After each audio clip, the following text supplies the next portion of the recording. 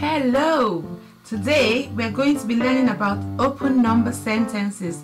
Are you ready? So, here is our number sentence, but we've got a missing number. 3 add something equals 5. We could put anything in the box to make the sentence right or wrong. This means it's an open sentence. It can be right or wrong. If we put 1 in the box, will that be right?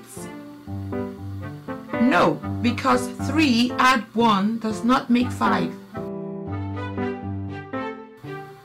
Well, how about putting 2 in the box? Will that make this number sentence right or wrong?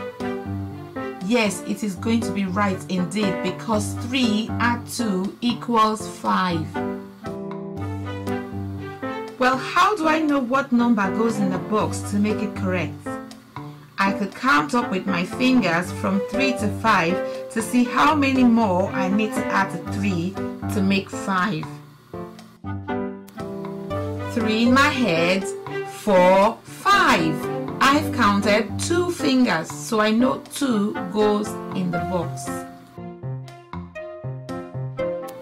Here's another example. What is the missing number?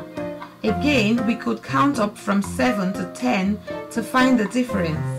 7 in my head, 8, 9, 10. This means the missing number is 3.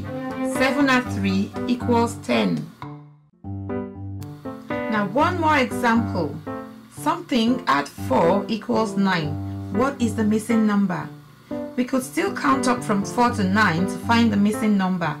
4 in my head, 5, 6, 7, 8, 9. It's 5. 5 add 4 equals 9. Well done. I'm sure you can find the missing number now in an open sentence. You just need to count up to find the difference. Yep, go and have some fun practicing finding missing numbers now, and I shall see you soon. Bye-bye.